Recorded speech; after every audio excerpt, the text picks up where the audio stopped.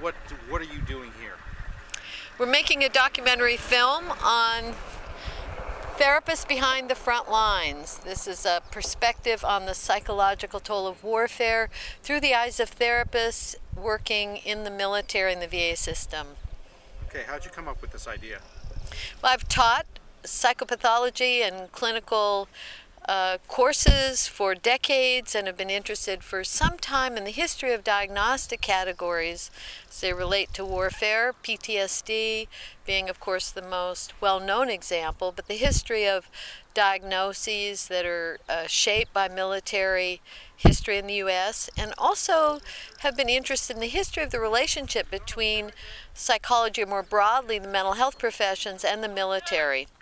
Increasingly, the military in the U.S. is drawn on psychology and behavioral health professionals to carry out the work of the military, and we're interested to hear and understand what that work is. What are some of the ethical dilemmas or the dilemmas around treatment clinicians face working in the field, as well as with the aftermath of war through the VA system and the vet centers. Okay. Is what they do here as military clinicians, is this different than what your normal students would see? This is quite different. This is a role that clinicians carry as they go, as they're part of a combat stress control unit. There's about 35 or 40 clinicians or people with various backgrounds related to a mental health team, for example, psychiatry, psychology, psychiatric nurse, occupational therapist, mental health technician 1. This is a broad team of clinicians who are going into a war zone, what they say, as they call it, downrange. In this case, they're going to Afghanistan, and they'll be expected to work both on the prevention side, intervening to prevent psychiatric casualties or long-term psychiatric problems such as post-traumatic stress disorder or suicide, that there's some thinking that intervening early on in theater can help prevent long-term psychiatric problems associated with warfare.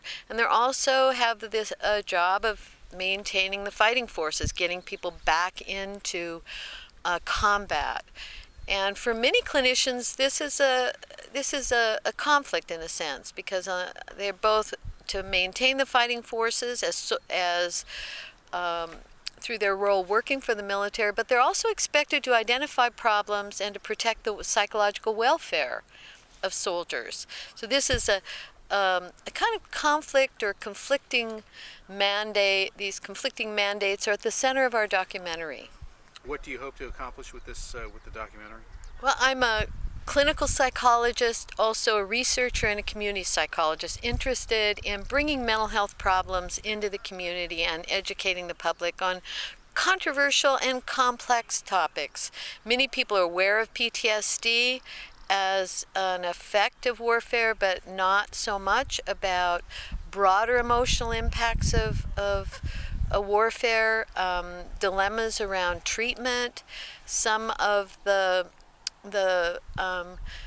difficulties that clinicians face in carrying this enormous burden. In some ways, it's a mission impossible to deal with all of the impacts of adjustment, everyday adjustment to military service, and particularly in combat zones, but also the aftermath of that.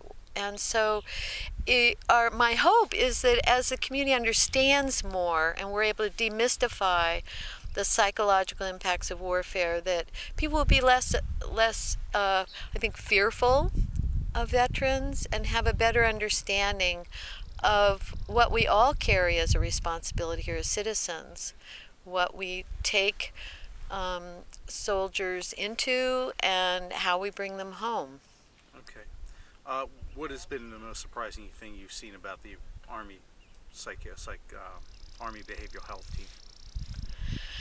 The role of I understood that there would be this dual role, that if you go into a combat zone as a specialist in your civilian life, carry a role as a clinician, that you're also expected to be able to jump into service as a soldier, and you although it's not likely these clinicians will actually carry out any of the roles that are simulated here. But the extent to which they're also expected to carry a role as soldier has been surprising, although I think some of this is intended to give clinicians an understanding of the terrain they're entering and the kinds of problems that soldiers who they see in treatment might be experiencing. So some of it is understanding and to bridge the gap, which is quite a vast one, between the world they've left as clinicians in the United States and the world they're entering and dealing with soldiers. Is there anything you'd like to add? Good. I wish them all the best of luck, and I'm glad I'm going with them. We're deploying with this unit, and I really look forward to seeing how they respond once their boots hit the ground.